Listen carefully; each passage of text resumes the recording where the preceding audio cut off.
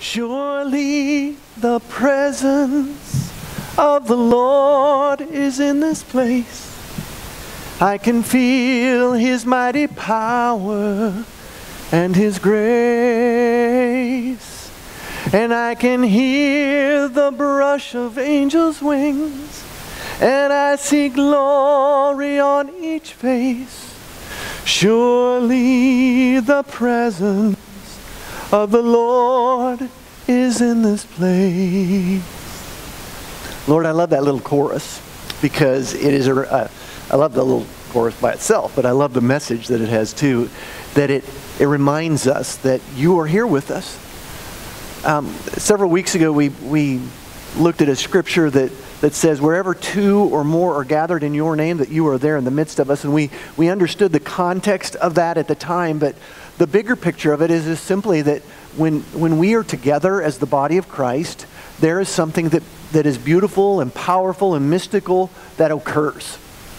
And it is a reminder that we need one another as the body of Christ. It is a reminder that you desire us as family to be together, and that you as the head of the household have called us together, especially on Sunday mornings, but even into our small groups. There is beauty, there is strength, there is joy to be found even in the midst of brokenness when we as the church are together. And I thank you, Lord, that you have promised to be here with us today. We claim the promise that is found in Isaiah chapter 55, verse 11, that says, truly, when it is your words that go out, they shall not come back empty. And it's my prayer this morning that the word that I would speak would be your word, and that we would be inspired by it, that we would be transformed by it, that we would grow as disciples because of it. And that as we live into those truths that we will discover today, that the world will be a better place because of what you're going to do in us and through us. So let your Spirit move, Lord. I ask that the anointing of your Holy Spirit would fall upon us. It's not an accident that this particular group of people have gathered today at this time. You have called us to be here. And the message that you have for us as a family has a purpose that is beautiful and powerful. So may our hearts be open to receive. We love you, Lord, in Jesus' name. Amen.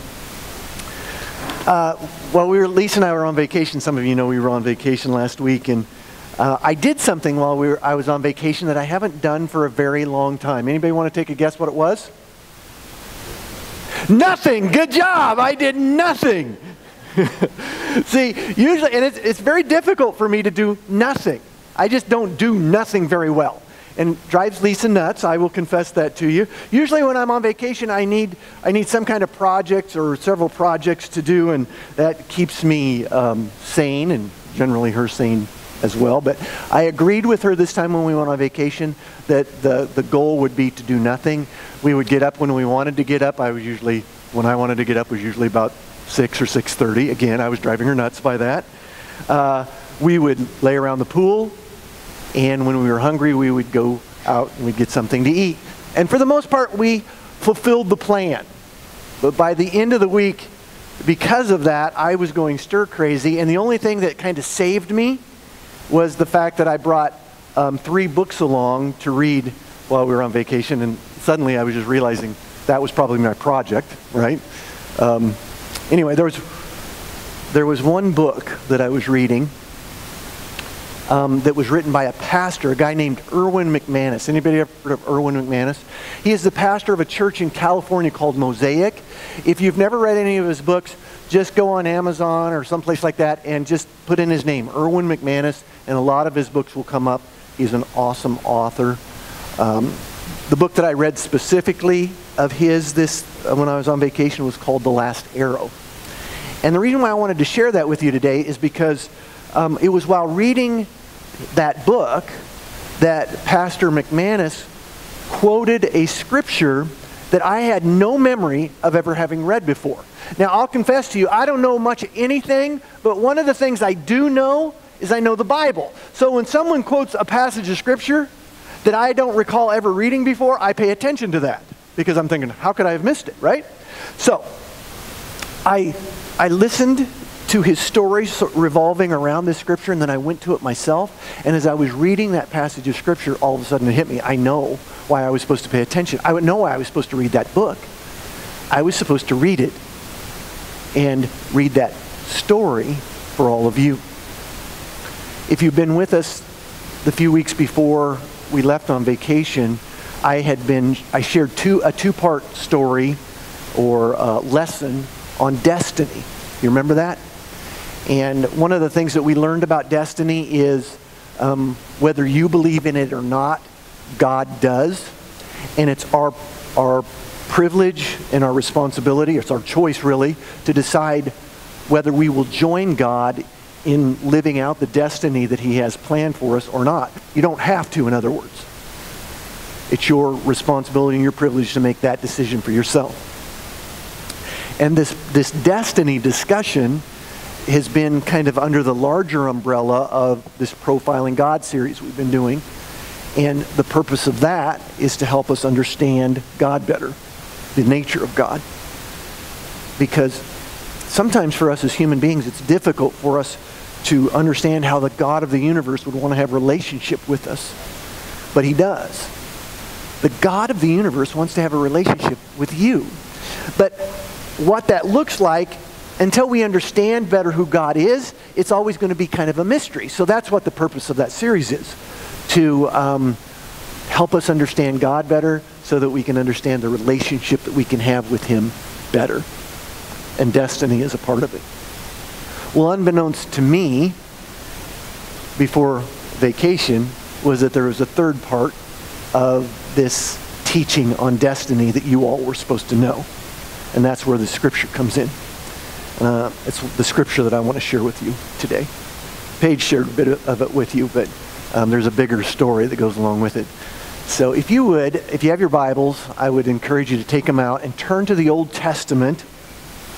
It's the Old Testament book of Kings. I don't know when the last time you read the Old Testament book of Kings. It's been a long time for me too. Chapter 7. Turn to chapter 7. And as you're turning there, and by the way, Leanne wanted me to let y'all know that if you don't have your own Bibles, we got some of the coolest new Bibles that we want to give away. And if you don't have a Bible, we want to make sure that you get one. If you're 50 and above like me and you need a large print Bible, hang on, we have some of those on order. But these new ones, for anybody that has glasses or can see a small print, they're good for you too. So 2 Kings, yes. And Linda will tab it for you so you can know exactly where 2 Kings is, right? Okay, good. So here's the context for our passage of scripture for today. It's a story about the nation of Israel. And they find themselves in a bad place because the kingdom is under siege by this army of Syrians. And they have been under siege. Basically, they are in the walls of the city of Jerusalem, and the army has been camped outside of their city now for a long time. And supplies are running low, and hope is even more scarce. All right, so you're getting the picture. But God sends the Israelites a prophet named Elisha to let them know that even though it may feel like the Syrians are in control, they are not in control. God wanted them to know, so Elisha was to tell them, God wanted them to know that he was still in control and that all of this had a purpose. Even them being under siege by the Syrian army was part of God's purpose, was part of his plan. And he said, in just a few days, I'm going to show you exactly how I am in control. And there will be no doubt in anybody's mind that it's me, that I'm the one in control. Not them, and certainly not you. I am in control. You just got to trust me. All right, I love that part. It's hard to trust, though, sometimes, right? Well, this is where the heroes of the story come in. In 2 Kings chapter 7, verse 3, we are introduced to 4 lepers. And they are an unlikely group of heroes, I suspect. And they find themselves between a rock and a hard place.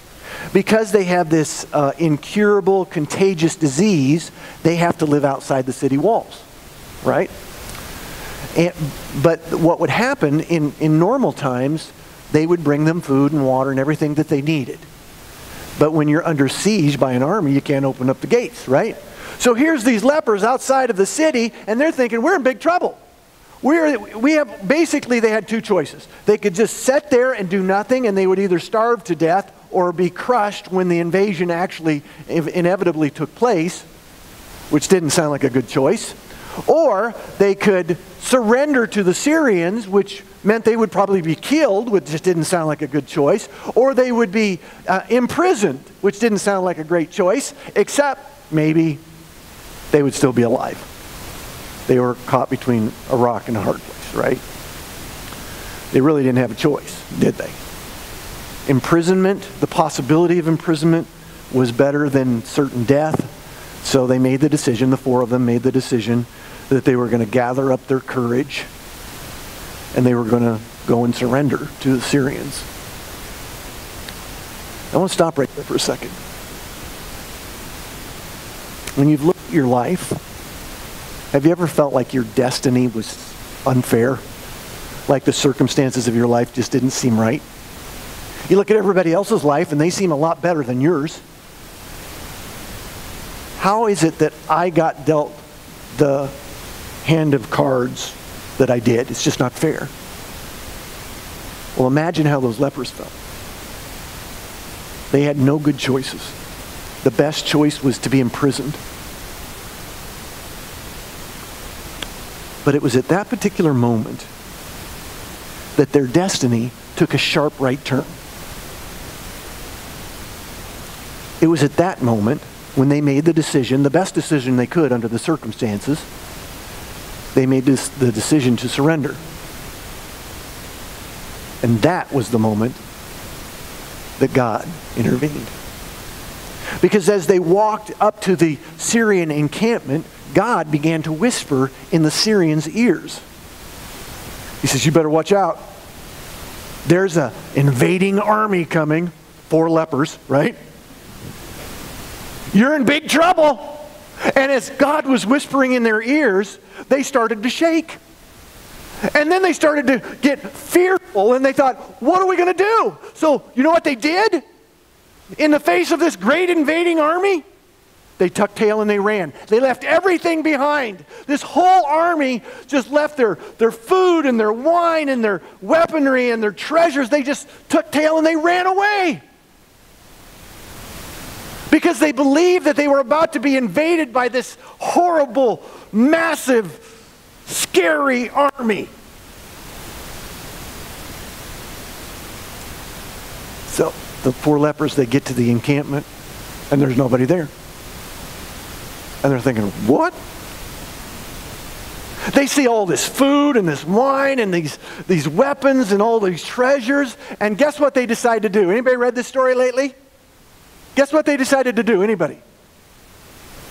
Party! Is it? Oh, I thought maybe it was up on the screen. How did you know that? That was a good job. That's what Ben would do. He'd say, I'd have a party. They decided that they were going to eat and drink and just have a grand old time. And that's what they did all night long. The Bible says they just partied all night. Until at one point, and this is in verse 9. If you got your Bibles, you'll see this in verse 9. One of them said, you know what? This isn't right. In 2 Kings chapter 7, verse 9, he says, what we are doing is not right. This is good news. What we are experiencing is good news. And we're keeping it to ourselves. We're not sharing it. You know what we need to do? We need to go to the king and tell him this good news.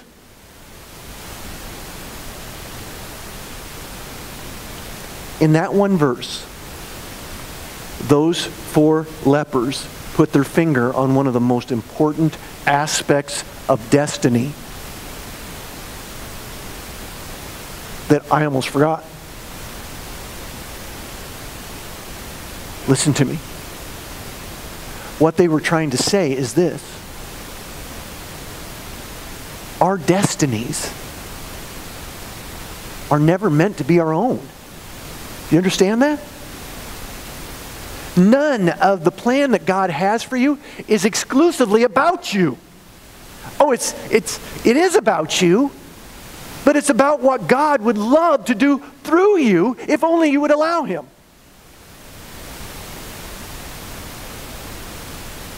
There will be times in your life when it feels like the destiny, just like these 4 lepers, right? There are going to be times in your life when it feels like the destiny that you guys have been dealt isn't fair. And you can set back and you can give yourself to an inevitable fate that you think just isn't fair, and you can complain about it, and you can just give in and give up. Or you can choose to give it to God.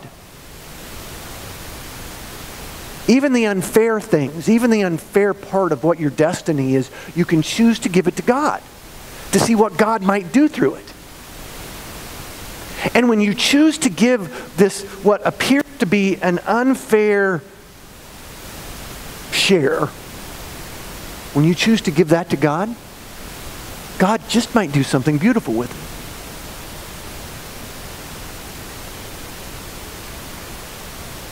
And then there's going to be other times in your life when it feels like your destiny is taking that sharp right turn, and you're going to find yourself in the midst of blessings. And that's when it's really going to feel like it's all about you, that you somehow deserve this. And you're going to just kind of party, right? But you need to remember the lesson of the lepers. You need to remember that even in the blessed times, it's not all about you. And that is meant to be shared too. And it's in the midst of sharing your destiny that you ultimately will be blessed. Now here's what you need to know, big picture-wise. Here at Prairie Bible Church, we believe the Scripture teaches that we really, as Christians, we only have three responsibilities: to worship Jesus, to grow as His disciples, to grow into His image, and to serve Jesus by serving the world. Ultimately, that is your destiny. That is all of our destiny. But the unique thing is that each and every one of us have a particular destiny that God has planned for us too. Sometimes it's going to feel unfair, and sometimes it's going to feel like a blessing. But all of it ultimately belongs to Him. And when we choose to give our destinies to Him, He will do something beautiful through you, if only you'll allow Him. This morning, we're having communion together. And I don't know where you happen to be, in what point in your destiny you happen to be today. Maybe today you find yourself at a point in your destiny where you're feeling like, this isn't fair. I hate this. If that's where you find yourself today, when you come forward, what God is inviting you to do is to give that to Him and see what He might do through you, do with it through you. Maybe you find yourself today at a point in your destiny when you feel like, it's all good, I'm partying. Remember then, it's still not all about you. It's meant to be shared. And as good as it may feel when you're in the midst of the party, it feels even better when you share it with others. It was 2,000 years ago, and Jerusalem was in the midst of a party. The nation of Israel every year would try to throw this party. It was called the Passover, and it lasted for about a week, and there was different elements to it, and all the elements had a purpose, a destiny, I guess you could say. Each one was to remind them of something that God had done, or each element was to remind them of something that God was doing, or something that God would do in the future. And people literally would come from all over the world, because by this time in history, the Jews had scattered. And they weren't all just living right there in Jerusalem. They were all about the land. But they would come back, many as could, would come back to the city, and there they would remember together. Well, Jesus, on this particular Passover, Jesus and his disciples were there. And because Jesus was their teacher or their rabbi, he was the one that was going to lead them through a particular piece of the Passover celebration, which was known as the Seder meal. Right? And we've talked about this many times in the past if you've been around. The Seder meal is just what I describe it as. It is a meal, and it's got different courses to the meal. And every piece of the meal or course of the meal has a purpose of reminding of what God is doing and what God will do. In fact, I think I've shared with you before, this cup is called an Elijah cup. And at their Passover or their Seder meal celebration, they would always have an empty chair and a cup for Elijah. Because the scripture teaches us that Elijah would return and tell of the coming of the Christ, the Messiah. So they always set at the table, an empty place with a cup, believing that maybe this was the Seder meal in which Elijah would show up. Everyone knew how to do it. They knew the Seder meal like the back of their hand. They had been doing it ever since they were little children. So when Jesus broke from the tradition, which was their Seder meal, when he said something that was different than what they knew was the next thing, they paid attention. Because Jesus took the bread that was there as part of the Seder. He lifted it to God. He blessed it. That part didn't surprise them. But he lifted it to God. He blessed it. And then he broke it. And he turned to his disciples and he said, "Now, take and eat. For this is my body." They had no idea. Did he say what he just said? What I thought he said? This is his body?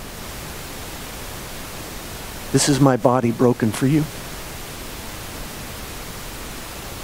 I don't know what you think when you come to communion. If it's just something that we do once a month and just a religious exercise. And it's really just bread. According to Jesus, this isn't just bread.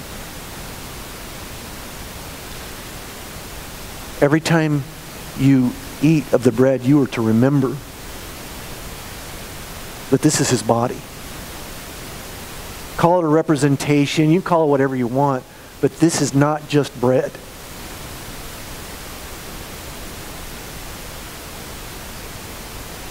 And every time you eat from it, remember that you are the body of Christ.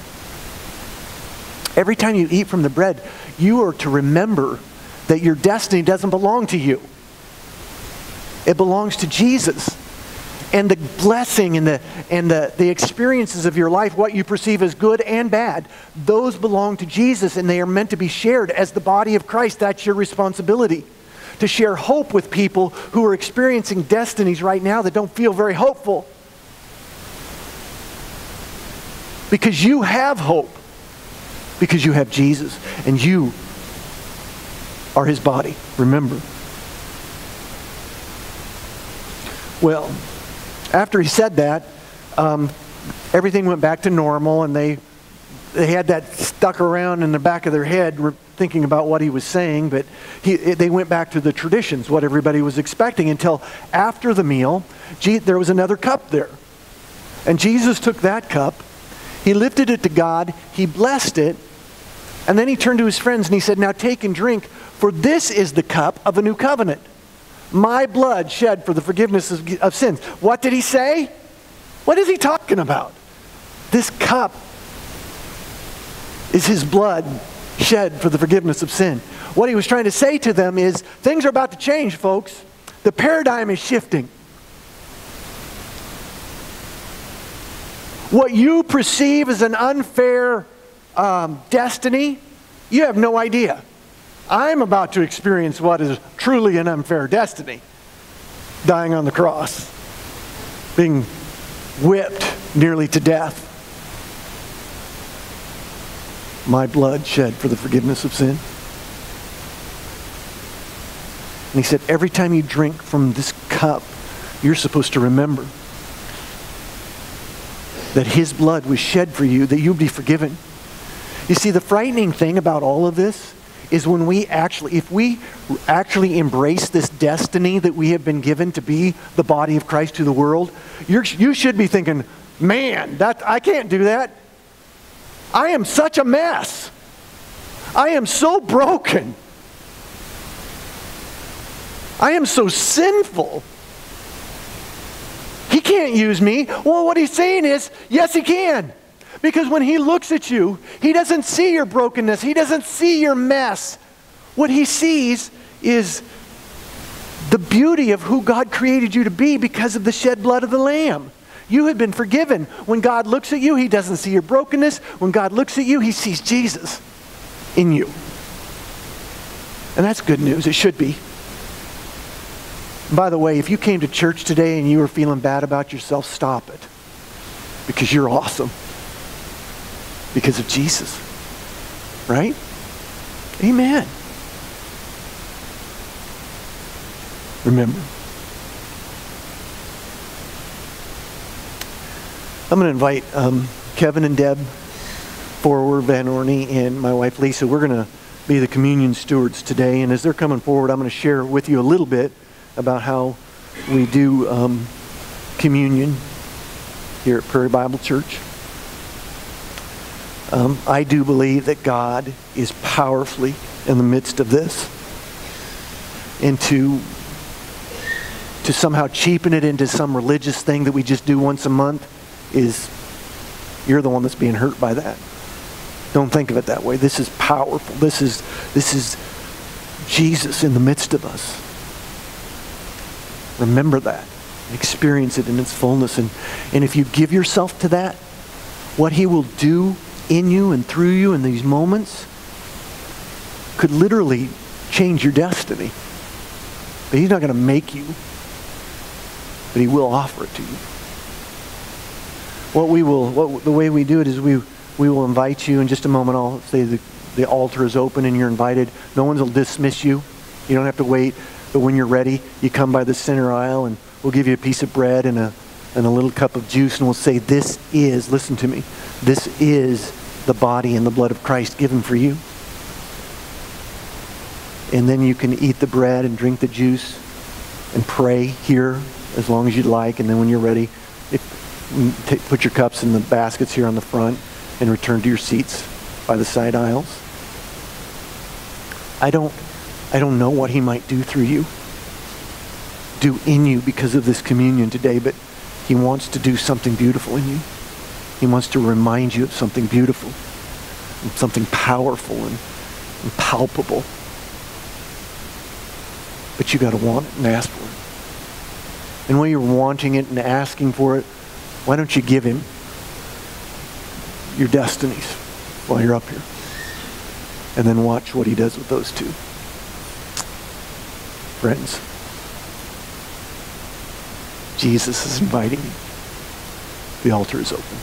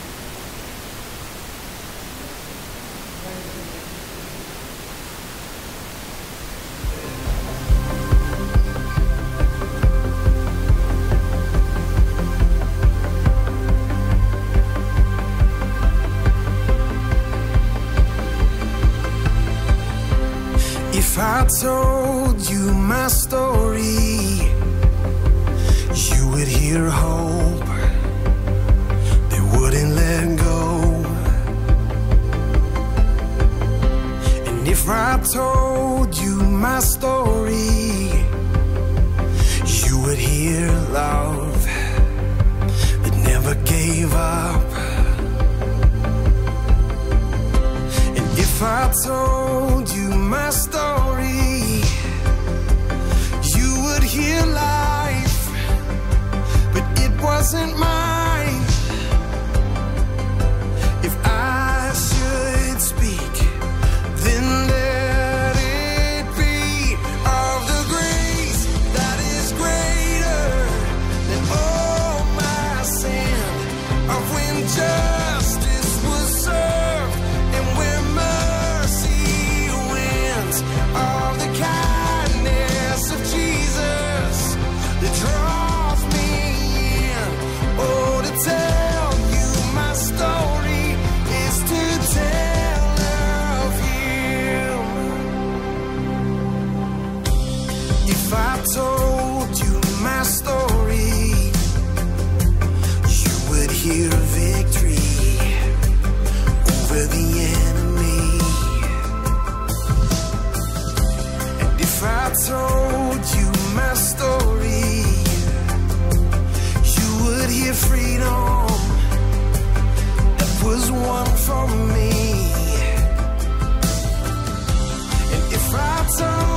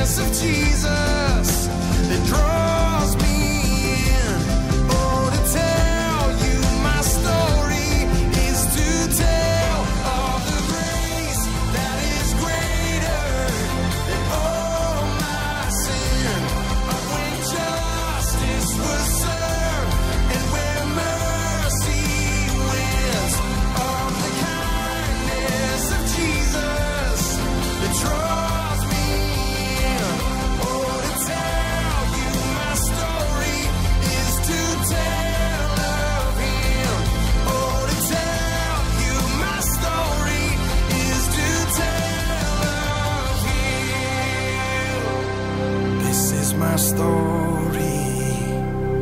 This is my song, praising my Savior all the day long.